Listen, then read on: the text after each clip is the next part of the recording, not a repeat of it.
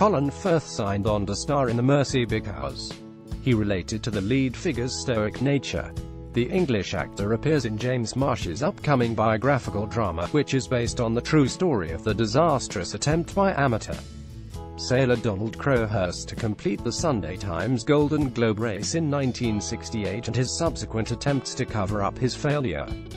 When it came to taking on the lead role, Firth has shared that there was something about Crowhurst's determined personality that struck a chord with him. I was very struck by his stoicism. In interviews, he always had a very matter-of-fact, stiff upper lip quality to him, he told Empire magazine. There's maybe something in that he was a product of his cultural environment.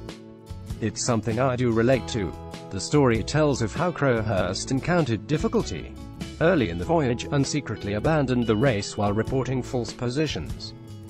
He sailed erratically across the globe, across the southern Atlantic Ocean, but the film was actually shot in Devon and Dorset in England, as well as off the coast of Malta. There were times where it got a bit rough, but it was more a case of relentless inconvenience than anything too hairy, the 57-year-old said. Firth and the crew started filming The Mercy back in 2015, and even though years have passed, he finds the film is still affecting him in an unusual way.